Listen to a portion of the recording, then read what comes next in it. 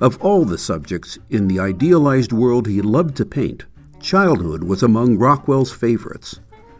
Drawing on recollections from his own youth, he painted kids at work, at play, with pets, and, of course, in school.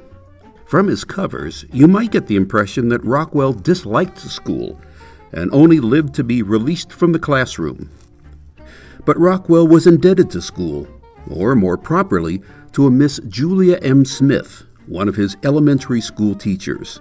She recognized his artistic talent at an early age, and she encouraged him to draw, asking him to put holiday pictures on the blackboard for the class. She was probably on his mind when he painted this classroom's tribute to a beloved teacher. Only now, Miss Smith was Miss Jones. As always, Rockwell carefully arranged the details of his set and his models. Probably recalling how he behaved as a kid, he included a boy clowning for the class, first putting a book on the child's head, but eventually using a different boy and a different prop. Miss Jones was modeled by Mrs. Anne Brayman.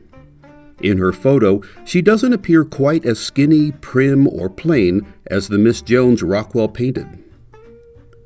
Some readers objected to the way Rockwell painted her. They were reacting to an old stereotype of women teachers.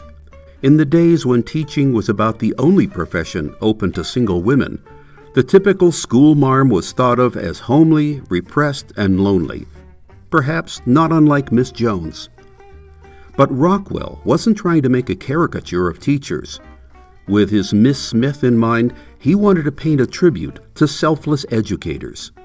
He later said he wanted to capture the features of a teacher who was patient, hardworking, and devoted to her students who returned her devotion.